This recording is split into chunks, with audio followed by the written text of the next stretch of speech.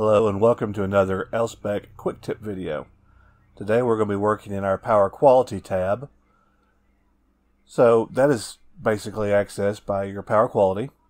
You select the meter you're looking at, click on your events tab.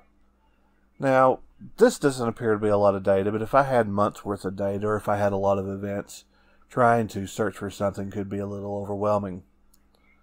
So if you just click on a column and drag it up here, you now have the ability to just view only particular types of events.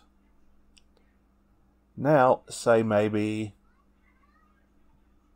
you did not set your device up right, and so you've had to redo all your PQ events on the database. You can also add another grouping to it. So now we can go dip generated by 4420 device, or in this case we were looking for notches, and that was generated by the server based on a custom event we created post data acquisition. And then once you're done, you can just right click and ungroup and put it back to its normal view. Thank you for watching.